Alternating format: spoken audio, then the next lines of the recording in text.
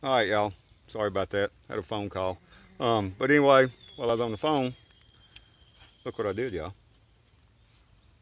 My spool is on there. And like I said, y'all, I don't know how well this is gonna work. It's just something kind of temporary, but this is a have-to situation, survival situation only.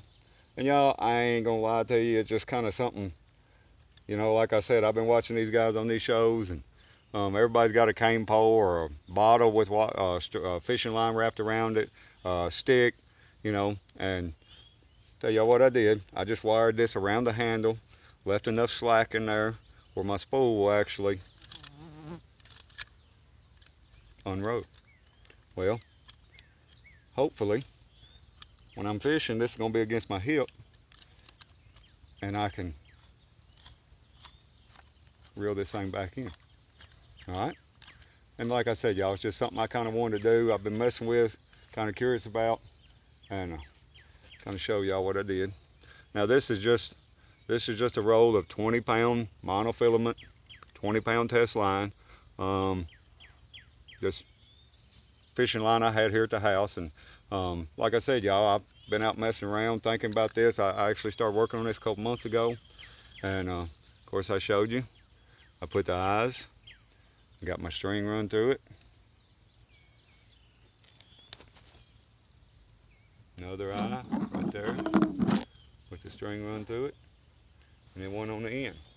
And on the end, for right now, just for practicing, I got a weight on there, a sinker. But I don't know if it's gonna work or not, y'all, but I'll tell you what, I don't know if y'all gonna be able to see. Uh-oh, we got a tangle. Of course, that happens even when I got a modern rod and reel, y'all. But anyway, here's what I'm gonna try to do. See if this thing will cast out. Look at there, y'all. How about that? Which it didn't go about 25, 30 foot down through there, but y'all, a lot of places these people's at, they ain't fishing no farther than that out anyway. So, anyway, we're gonna see if this thing will reel in a little bit. And that's all I plan on doing, y'all, just pull and reel.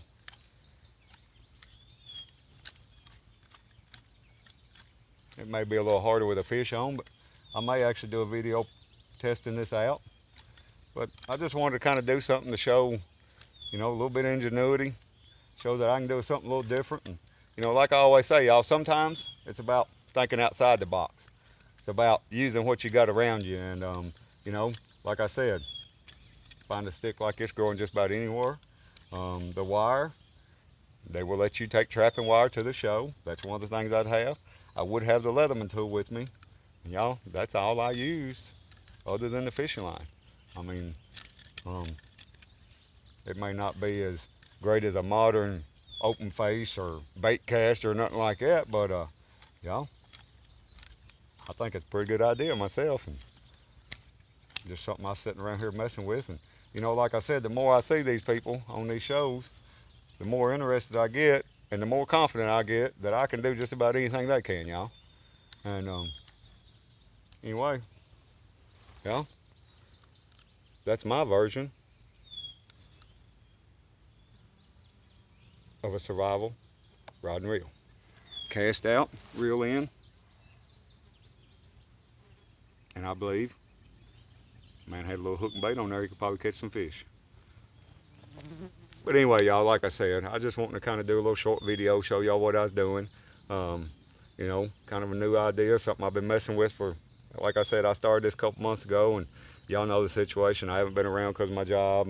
But like I told y'all, things are getting better. I'm trying to do videos and more videos. Actually, earlier today, I started making another video, but I was in the house, hot and everything, y'all. I'll be honest with you, I've been making pickles and pickling hot peppers and stuff like that today. That's what I done this morning, and then I got out here this afternoon and wanted to put some kind of video on YouTube for you guys. Like I said, that's my version of a survival rod and reel. I hope y'all enjoyed it. Hope you get a kick out of it.